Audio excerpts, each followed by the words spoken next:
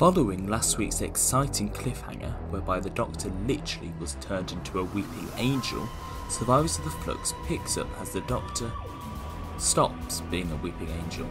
And by last week, I do mean the previous episode, episode 4, as well. Last week was long after the airing of Survivors of the Flux because of this guy. The main plot of the episode, and perhaps the only plot of any use, follows the Doctor as she enters into the Division's headquarters and meets Tech-Tayun. And to those of you who were convinced she was going to be the Rani, nah fam. Basically, the Doctor and Tech-Tayun argue, well, Tech-Tayun infodumps, and basically we just find out all the Doctor's memories are inside a fob watch. We then get more infodumping, setting up for episode 6, as we find out Tech-Tayun made the Flux because of the Doctor, and there'll be a second Flux for good measure, which will just wipe everything out for good as the Division move to a different universe. But then Swarm and Azure sail in and kill Tech-Tayun. So that's a underwhelming A-plot full of nothing but exposition, but surely the rest of the episode has something of value, right? Well, this episode we not only get a B-plot, but we're also fortunate enough to get a C-plot. So surely we'll have a great deal of stuff which will further the plot along to show us how brilliantly Chris Chibnall can utilise this brand new 6-episode structure. Yaz, Dan and Jericho, for example, potter about while globe hopping in the early 20th century, finding out clues to when the second Flux will happen, which just turns out to be 6 weeks after the first Flux, but that's not it, because they're also attempted to be killed by an unknown force identified with the symbol of a snake, and they spend several months painting around the Great Wall of China. That's great and all, but sadly it literally amounts to nothing. The Great Wall of China stuff is there for a cheap gag, which, albeit is funny, is a cheap gag, and the trio being hunted down by people who appear to be servants of the Grand Serpent is literally never explained. At least not in these 6 episodes, but I don't know why you'd explain that later, it'd be a bit weird. What's worse is the whole crux of this plot relies on the Doctor telling Yaz in a pre-recorded hologram about the second Flux event, which she doesn't find out about until Tech-Tayun tells her in episode 5, this episode. So God knows how, just before the end of Once Upon Time, the Doctor was able to record this message to Yaz. I guess adaptive hologram brings on an entirely new meaning. These scenes are held together by the strong performances from Mandip Gill, John Bishop and Kevin McNally, but sadly, there's very little value elsewhere apart from some cheap gags and slightly offbeat comic relief. It just screams a filler, and considering that it was not even until the next episode that Yaz actually discovers the date of the second Flux, which I'll get onto a bit later, the whole subplot is rendered entirely pointless. You could cut this whole thing out and literally nothing would change. The only thing is getting Yaz, Dan and Jericho to the Williamson tunnels at the end of the episode, but that happens so very close to the end, and because of all the time travelling hijinks going on inside them, it really didn't matter what time the trio entered the tunnels in. They could have been in 2021 or 1967 or whatever date you want to give them. This was a subplot which should have been good, and had the ability to be good, but because nothing of consequence or any importance actually happens within, and it's just a load of red herrings, it's pointless.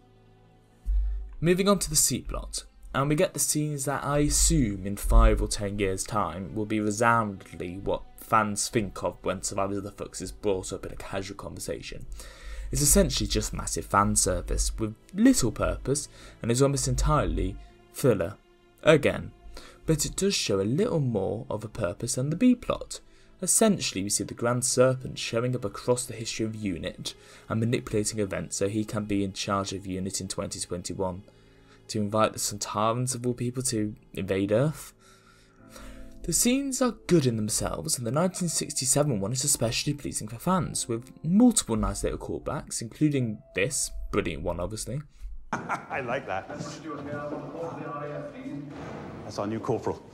Brought him in after we missed the whole thing at the post office tower. He's a shouter, but he's very good.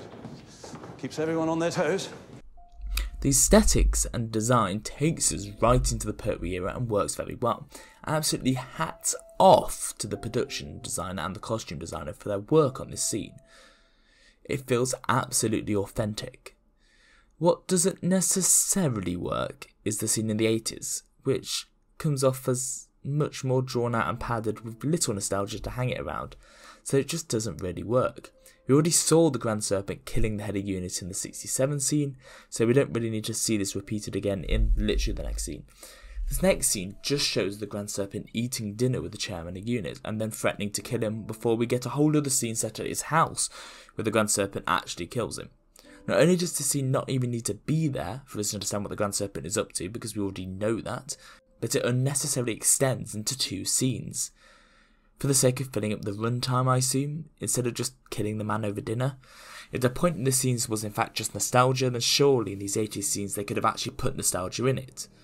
You know, maybe include some blue-capped unit soldiers or a reference to Battlefield or something. Instead, the scene just repeats information we already know and just drags on for far too long. Moving forward in time to 2017, we get the return of Kate Stewart, as the Grand Serpent fires her and then decides to wind down unit operations or what, and then Kate info dumps to the camera as she explains what the Grand Serpent's plan has been, despite us seeing it being repeated twice beforehand, so we understand the plan. This just demonstrates how much these scenes are filler, as not only do we see it shown again and again, but we also get Kate to explain it to us, meaning we didn't even need to see it. Anyway, Kate goes home and is nearly blown up or something before going on the run. I'm sure we get a big finished box set about it eventually. Finally, there's a little bit with Ben and Vinda, where they miss each other as Carvanista brings her to Earth and Vinda gets transported into Passenger. It's about a minute scene. The episode, being frank, it's a mess. It's a shame because this episode really could have worked well, but instead it's 3 half-explored plots padded out to the max with loads of info dumps, nostalgia for nostalgia's sake, and tonally divisive comic relief, wrapped up to be the important penultimate chapter of this mega-length serial. It just doesn't work. The next episode proved even more so that this episode was complete filler, as the Doctor just ignores everything Tecteun says. She apparently already knew about the final Flux event before Tecteun infodumps this, according to Yaz's message. Yaz, Dan and Jericho find out the December 5th date in episode 6, and the Grand Serpent basically does nothing in the finale, so all this episode is basically useless, but I'll talk about that in a second. For now, Survivors of the Flux though, I give you a 4 out of 10. It has nice isolated moments for sure, but it's all completely pointless.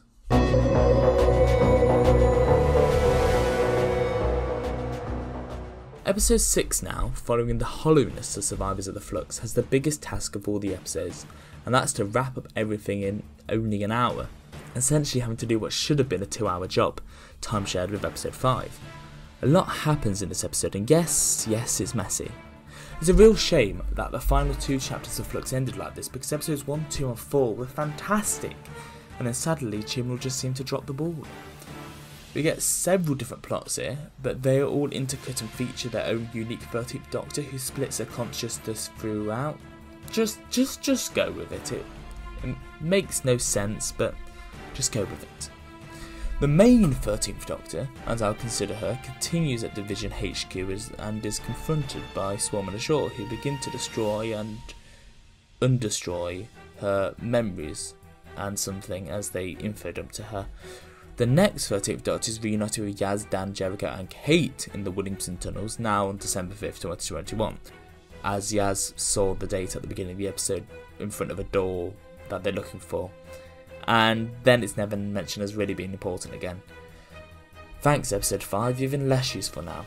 Kate's leading Earth's resistance against the Sontaran occupation, despite the Sontarans only having been on Earth, at least in this invasion, for what seems to be a couple of minutes. I'm sure that's right.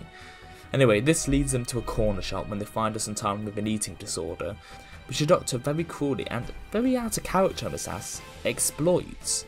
Great show, Doctor, that's an example to set. They then get Jericho and Claire on board the Sontaran ship to confirm that today is in fact the final day of the final Flux event, which we already knew, and honestly I can't work out why the Doctor does this, but let's just go with it. It puts them in danger and gets Jericho killed, but okay, right.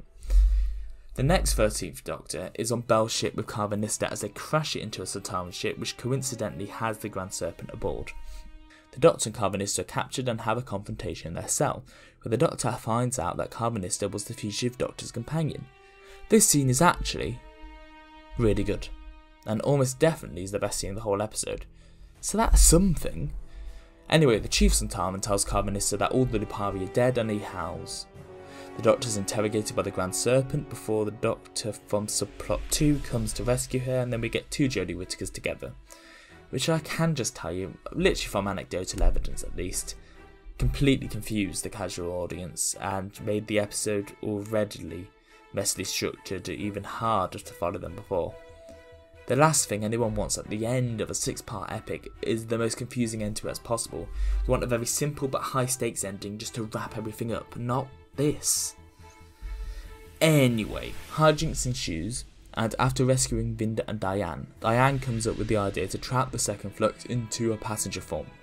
They also use the Lupari shields to kill all the Suntarans, Cybermen and Daleks, but this is such a messy episode you'd be forgiven for forgetting that even happened. Anyway, Passenger absorbs the Flux and the Doctor finds herself outside the Temple of Atropos with Swarm and Azure. Time is annoyed that they didn't succeed and kills them. And then we get a fourth Jodie Whittaker in this episode, this time being the manufacture of time itself, essentially fulfilling the role of the Ood from Planet of the Ood and Claudette Hubbard from Planet of the Dead. Then back in the TARDIS, the Doctor decides to dump the Fog Watch inside the TARDIS for no reason that's ever actually explained. It's not even hinted that she's learnt something in a character progression to make her decide not to open it. She just suddenly, without any character-defined reason, decides, not today, because we've got, 3 episodes left before RTD comes back, so, we can milk this a bit. And then, Flux ends. So yeah, not great. Flux has a brilliant episode 1, 2 and 4, a decent episode 3 even, and then we get this pointless episode 5 and completely nonsensical episode 6. I haven't even mentioned the Grand Serpent's end yet, and I'm not going to because there's literally nothing to say. Working off the groundwork from the first 4 episodes, there's so much that could have been done here, but as I ended up saying throughout the whole of the Moffat era sadly, once again it's just wasted potential. I can only hope this is rectified in the special, some of it at least, but maybe it may just be better if they just move on and just leave all this here, all this baggage, and just do something fun for the last 3 specials, but I doubt that's going to happen. The Vanquishers were better than episode 5. Sid isn't great, and to be honest, I'm just going to give it a 5 out of 10. Oh dear. Oh dear, oh dear. Oh dear, oh dear, oh dear.